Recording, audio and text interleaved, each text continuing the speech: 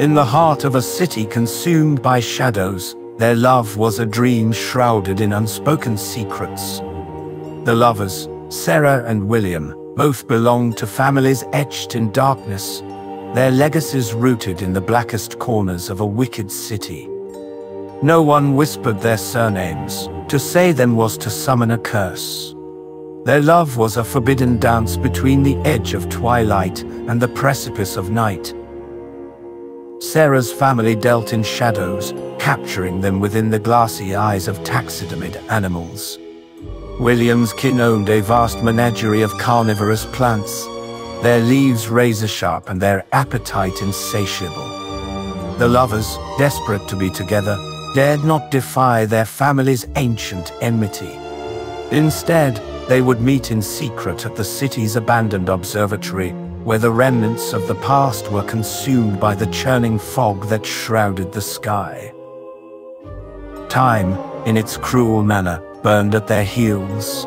Sarah's heart ached with the knowledge that their love was as transient as the pale moonlight that filtered through the broken glass of the observatory. The city, she knew, was not content with leaving them be. The shadows that lurked in the alleys whispered her name, their voices dripping with the bitter venom of envy. One fateful night, as the lovers clung to each other in the dim observatory, the shadows crept in, slithering through the cracked glass, and wove a blanket of night around Sarah. Her eyes turned black as the void, and her once warm touch turned cold as the deepest winter. William, aghast, could only watch as the darkness wrapped its tendrils around Sarah's heart. Desperate to save her, William stole away to his family's greenhouse. Ignoring the ominous rustling of the plants around him, he sought out the rarest and most dangerous of them all, the Heartswallow, a plant capable of devouring the darkness that now held Sarah captive.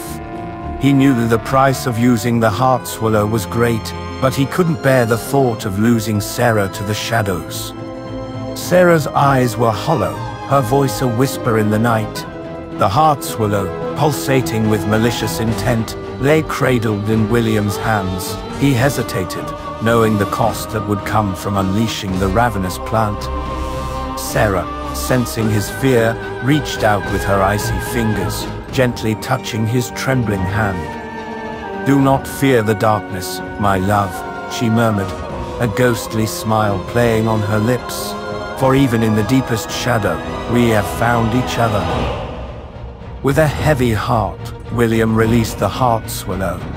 It sprung forth, a writhing mass of barbed tendrils that enveloped Sarah.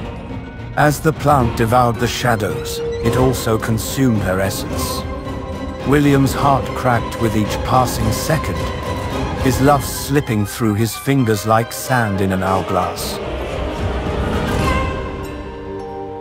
As the Heartswallow relinquished its hold, Sarah's eyes cleared and her warmth returned.